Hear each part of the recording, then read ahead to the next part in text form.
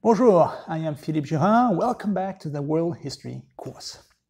Last time we studied the political system of ancient Greece, specifically Athens and Sparta, and those two cities played a key role also in the three wars fought in the 400 and 300 BC between Greece and Persia, and that will be the topic for today's lecture as we focus on war, whether at sea or on land. Let's look at the armed forces on either side, starting with the Greeks. Last time I mentioned that Greece around 500 BC was divided into dozens of independent city-states that often fought one another. Well, Greece had rolling hills and few open spaces and plains, so cavalry was not used much. The stirrup, for example, had not been invented anyway, so ancient cavalrymen could not really fight on horseback the way that medieval knights would have. So heavy infantry, that was a staple. Greek infantrymen were called hoplites. They were armed with a sword and a lance or spear, which you could throw if need be, and that's the origin of the sport of javelin today. The hoplites were also heavily armored with breastplate, helmet, greaves, often made of bronze. Notice that the shield was held on the left while the right hand would hold the spear. And that left a weak spot on your right side where there was no protection. So to avoid that, hoplites would fight as part of a phalanx, a squad of hoplites. They would form a continuous line so that your right flank would be protected by the overlapping shield of the man to your right, who was protected by his own neighbor, and so on, all the way to the poor chap at the end of the line. This way there was a continuous wall of shields that was hard to break through. There were usually several lines of hoplites right behind another in a phalanx, and because each man was equipped with a very long lance or spear, those lances, even from the back rows, they would stick out from the front. It would be like a giant hedgehog. So between the helmet and the dust of battles, hoplites could see little, so they were guided by a fife, a person that would play various tunes to guide the unit and make sure they would maneuver together. So between the row of shields and the spears and unity, the Greek phalanx was almost impossible to defeat, as long as hoplites stuck together. The minute that some of the men ran away, there was a gap in the ranks and the enemy could just sneak in. So it was really essential for hoplites to stick together as a unit. Maybe they would do so because in Athens they were all citizens of democracy who fought for a shared ideal to defend their form of government. Or maybe they would do so because they were Spartans who had been trained since childhood to obey orders. Or maybe they would stick together because they were lovers. The best unit of the army of Thebes was the Theban Sacred Band, which consisted of 150 homosexual couples, 300 men in all. These were seen as ideal soldiers because they would never abandon the person next to them who was a fellow citizen, a comrade in arms, but also a romantic interest.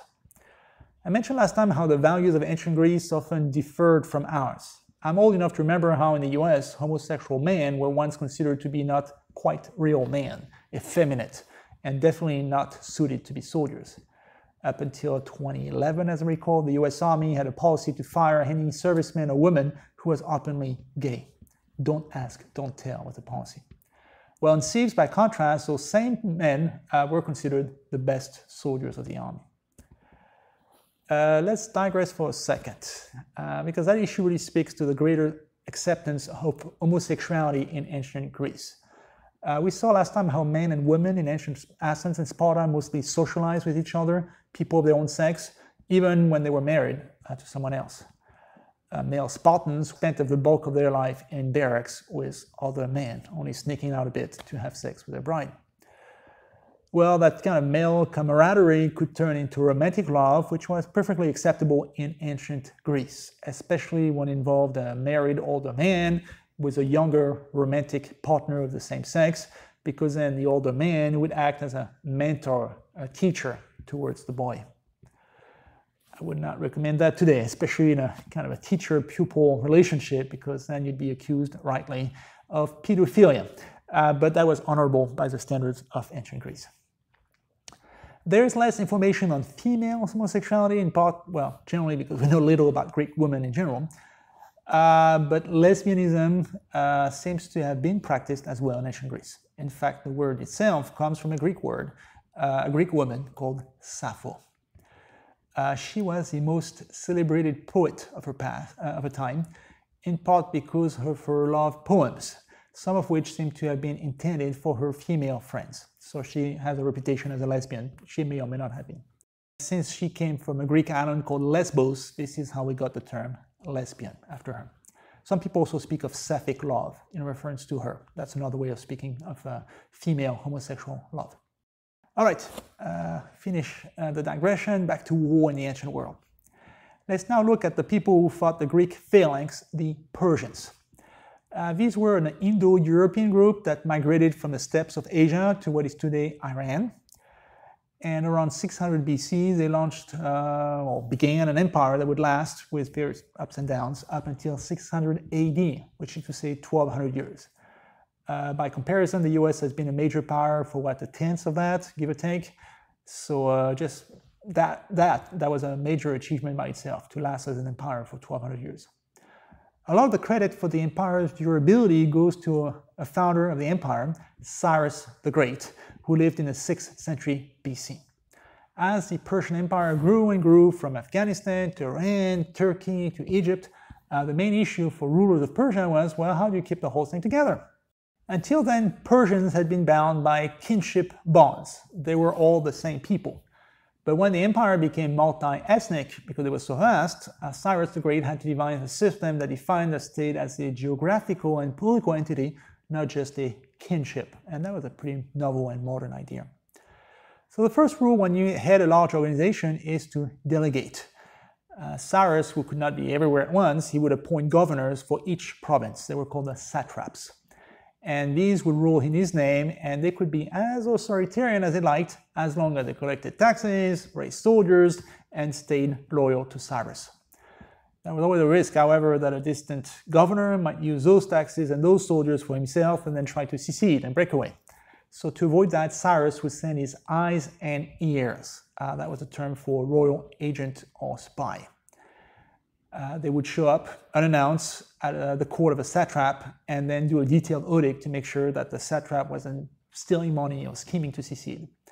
And that gives you a second rule of management: trust, delegate, but verify. So keeping the empire together also meant good communications. For that purpose, the Persians built the Persian Royal Road, a highway that was 1,600 miles long. Along the way, there would be relay stations so that couriers on horse could stop by, rest, and maybe change horses. Think of it as the Pony Express, or we'll see similar systems in other vast empires like Rome, the Mongols, or the Incas. In fact, it was so efficient that it only took about a week to cross the vast Persian Empire. So this way, the Emperor of Persia could learn quickly if a satrap had rebelled and then send an army just as fast. For an empire to be strong, it needs to have a vast population as well. And that could be a challenge in Iran because it has many desert areas. And for that, Persians built an elaborate system of canals that they called khanat. Khanats would start under a mountain somewhere or wherever there was an underground aquifer, and then gently slope down to a nearby valley where there would be covered canals to distribute all the fresh water. And some of them were dozens of miles long, sometimes underground, and then you had to dig access wells to get all the way to the depths of the canal. So that was really a giant undertaking, but a successful one because some of these, amazingly, are still in use today in the 21st century. So to keep this diverse, far-flung empire together, the Persian king had to use a gentle touch. He allowed people to keep their own language and religion as long as they obeyed him. But he also used the typical tricks of the trade, such as claiming to be a divinity and imposing an elaborate court etiquette to convince his subjects that he was no mere mortal. The palace of the king of Persia was so large that he could have 15,000 guests over in his dining room every night. That was a great way to show how rich and generous he was. And even then, the emperor did not dine with his guests. He dined alone in another room because, he was a god. He would not mingle with the crowd. To approach him, subjects had to follow an elaborate ceremonial. They had to kowtow, to bow, and also cover their mouths to make sure that their breaths did not waft away and mix in with the air that was breathed by the emperor.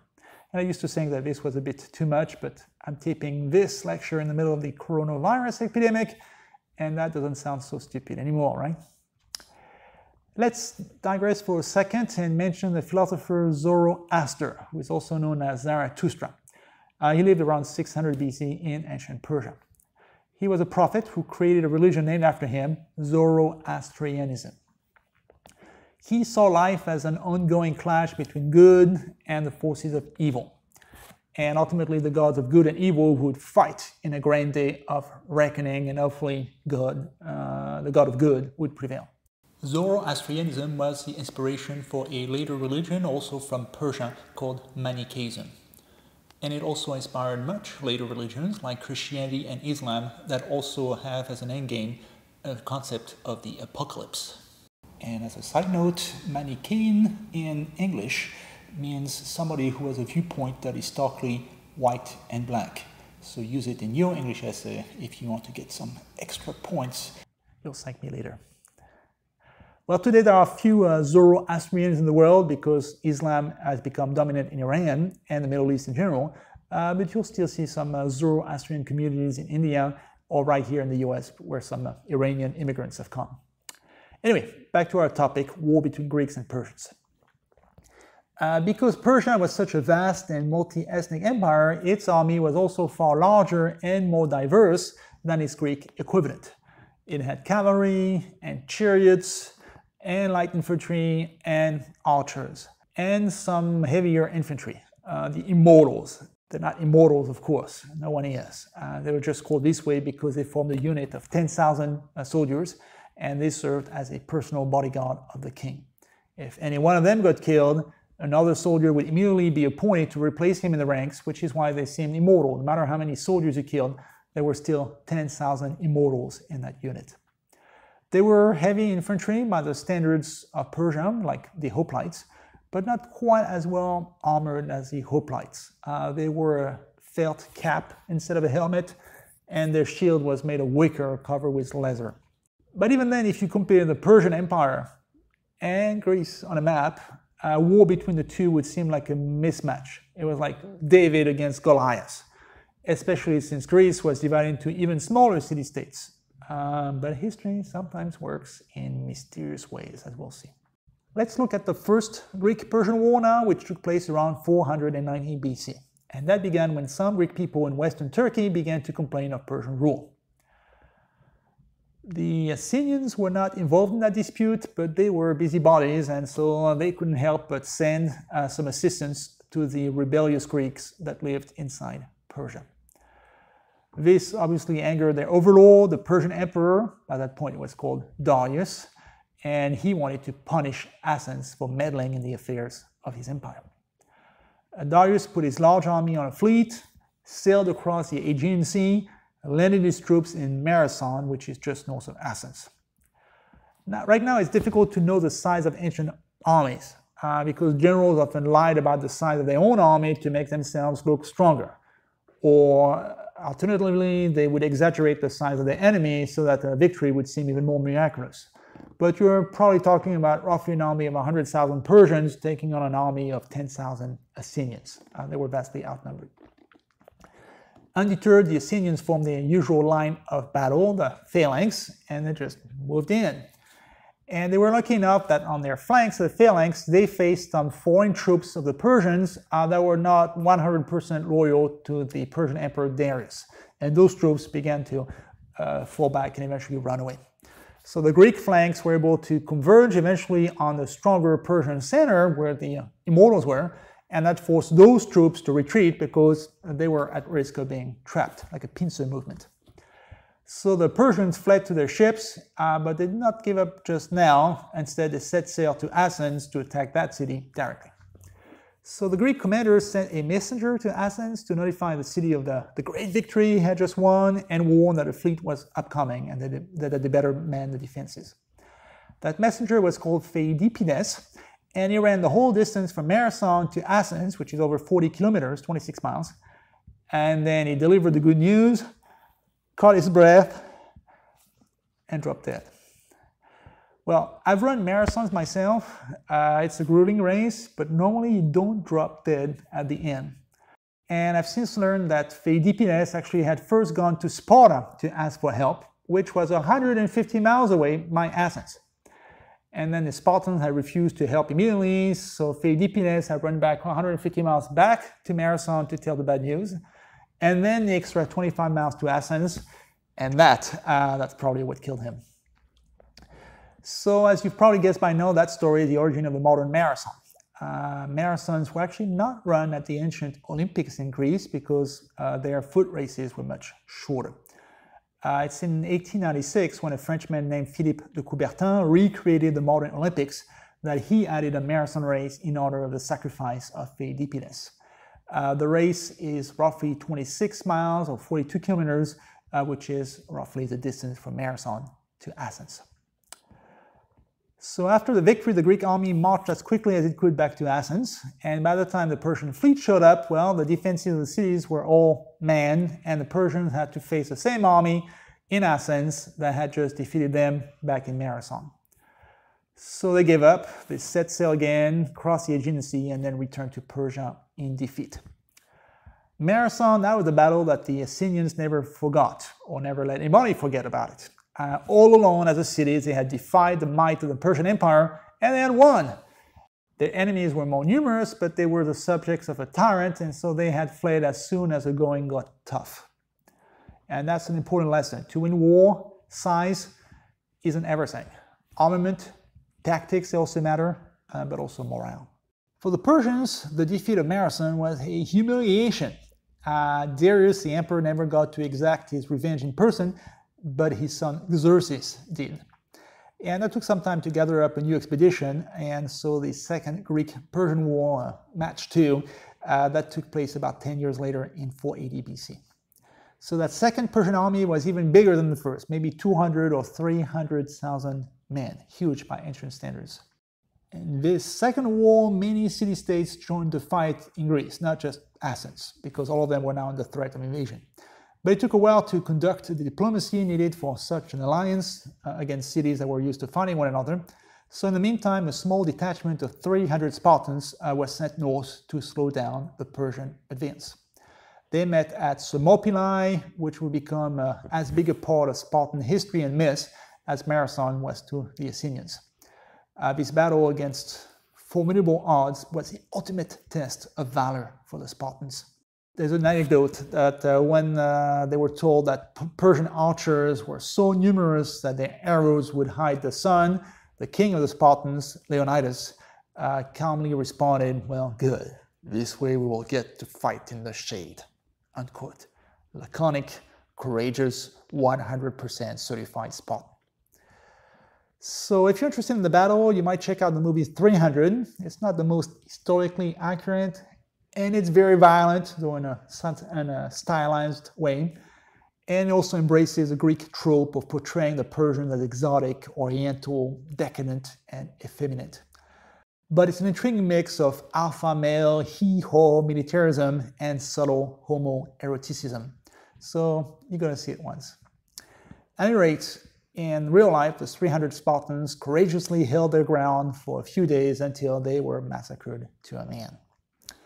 So then the Persians, after that roadblock, moved on to Athens, and there the people had consulted the oracle, who was a woman in Delphi who communicated with the gods and made cryptic statements about the future.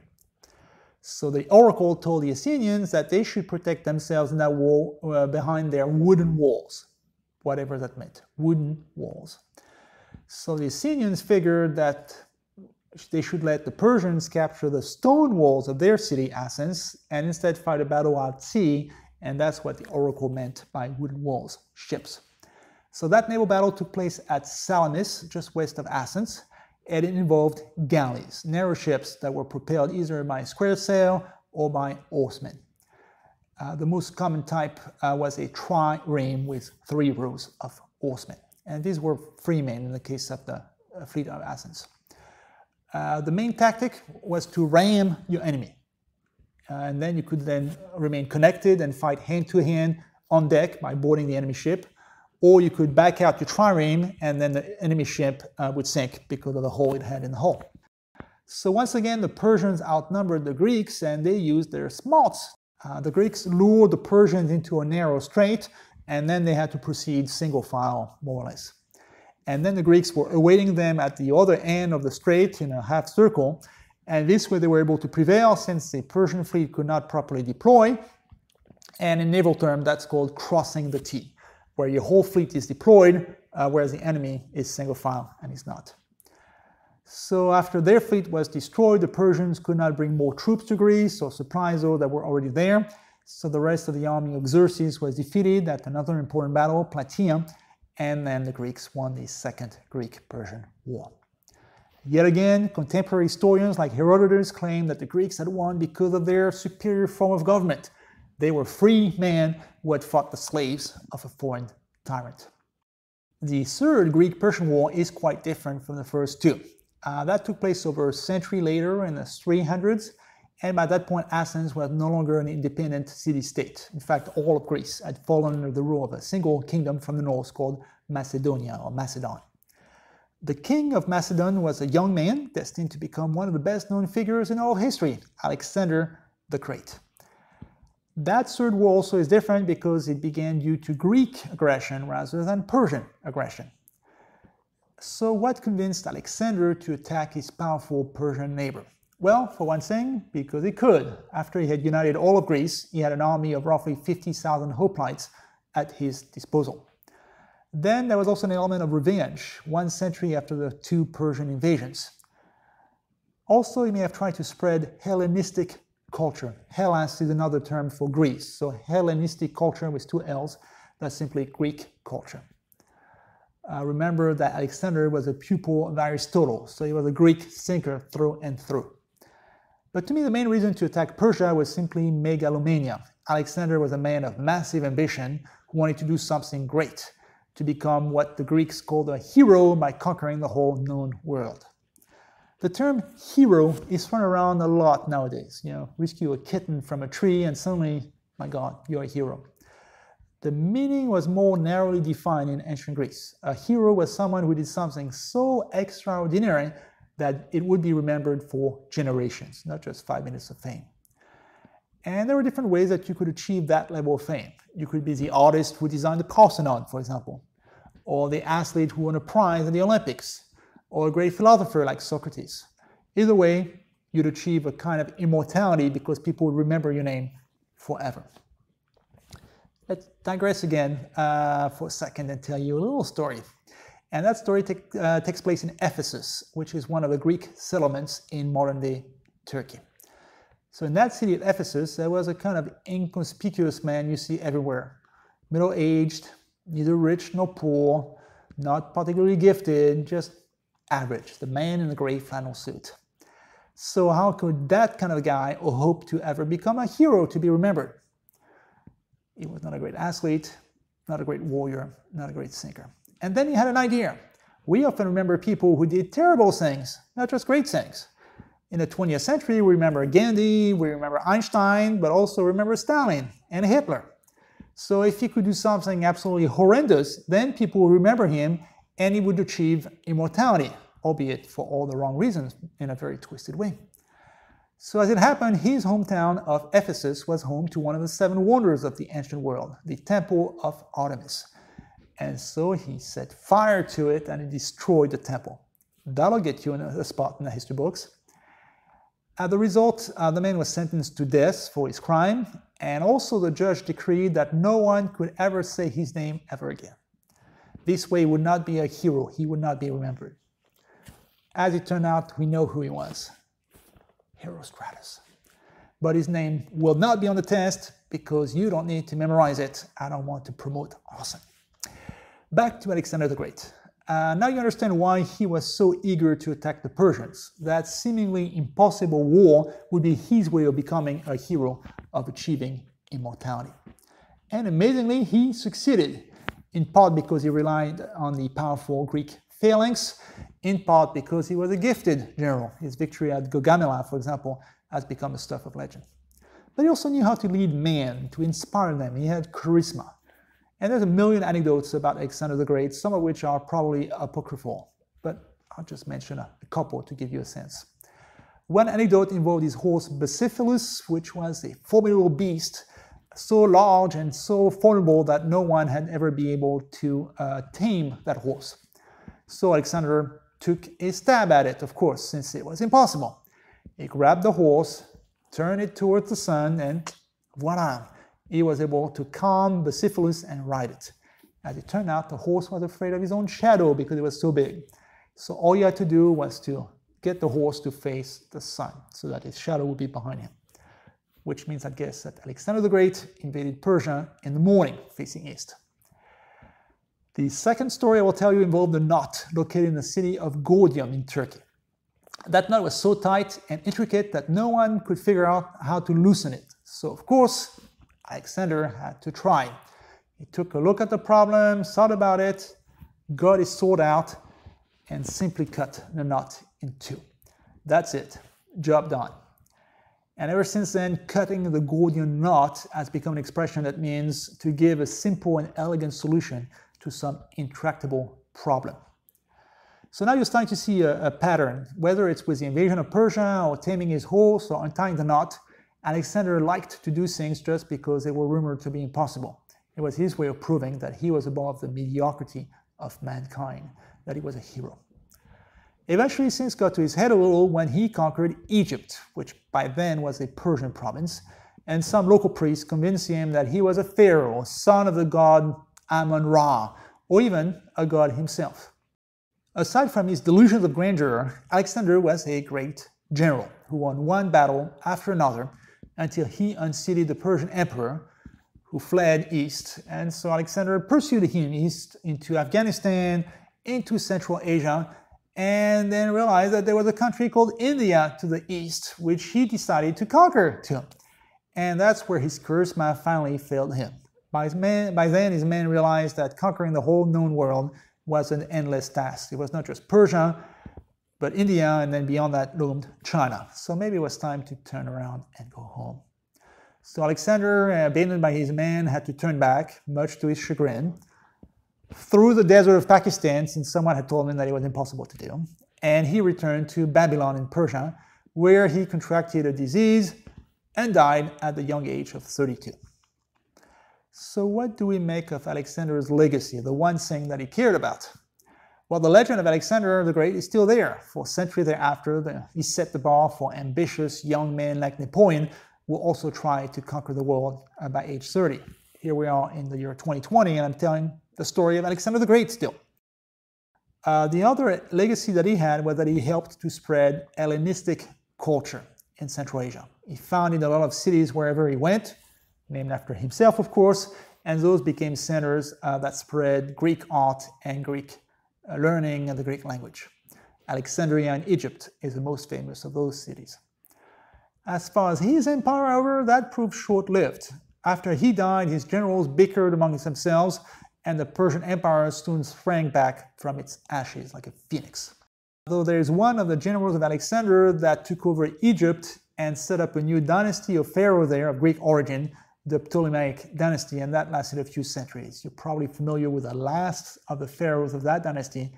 Her name was Cleopatra. So there you have it. The Greeks and the Persians fought 3 major wars, all of which the Greeks won, though ultimately the Persian Empire endured. Anyway, you could attribute those victories to the skills of leaders like Leonidas or Alexander the Great, or the battlefield tactics of the phalanx and the hoplites, or the superiority of the Greek system of government. I will let you be the judge. At any rate, it's a fantastic story. Well, more war and slavery next time, I'm afraid, because we will be headed to the Roman Empire. Goodbye. Au revoir.